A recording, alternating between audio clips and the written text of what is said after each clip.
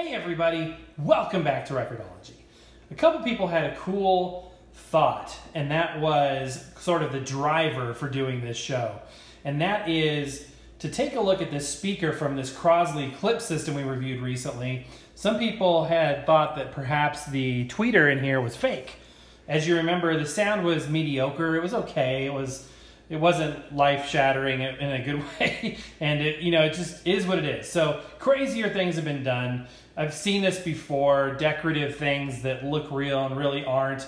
And this is mysteriously shiny, although, the cone of the woofer, if you will, is also shiny, so who knows? But I thought it'd be kind of fun to dig into it and see exactly whether or not that speaker's tweeter is real or not. Is it fake? Is it real? Let's find out. We're going to dig into it, and you're not going to want to miss this. Come out tonight, can't you come out tonight? Buffalo gals, can't you come out tonight? Welcome to Record-ology. Okay, so unfortunately, there's no screw holes on the back. I think these are just pads. I don't think they're hiding anything. I would be more inclined to think that these are hiding screws for this faceplate that attach down into the speaker cabinet. So I'm gonna have to gently pry this little foam pad up here and see if there's a screw under there. Okay, and I think these are just hiding right behind there, probably the screw heads. So let's see. And that would be affirmative. There is a Phillips screw in there. So let me remove all 4 of these pads and get these screws loose, and let's peek inside. Okay, and these were actually fairly tricky to unscrew. They were just really tight. That should do it. Let's open it up. Okay. What the heck? Well, there's our answer. Yes, that is completely fake. Wow, guys. Look at this. It's like jammed full of glue and yeah, completely fake. You guys are right. Completely BS tweeter. But what actually caught my attention first was this weird pattern here. Like, what in the world? Why would they use this colored board material here? And the speaker's just bolted right in there. Okay, now let's continue. Let's take the speaker itself out and see what's in there. I've got all the screws out of this guy. So let's go ahead. It's not sealed or anything.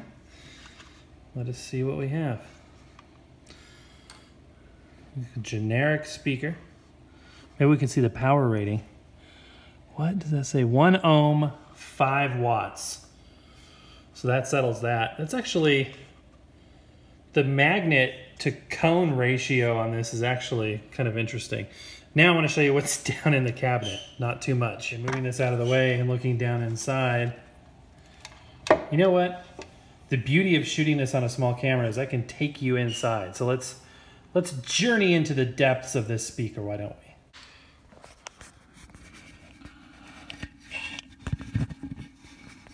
So it's literally glued board panels.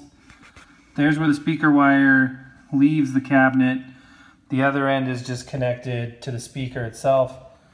And then the rest is a hollow box. So there is the port there. So there's the speaker port. But yeah, pretty simple and disappointingly completely fake tweeter. I don't like that. I like design elements, but I don't like fakery.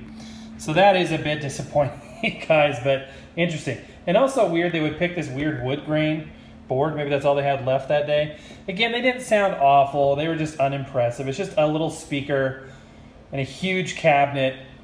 It's kind of bizarre, but and again, it's from this guy right here, the Crosley clips made by Timzen. So anyway, I hope that was interesting for you guys. Hope you enjoyed the show.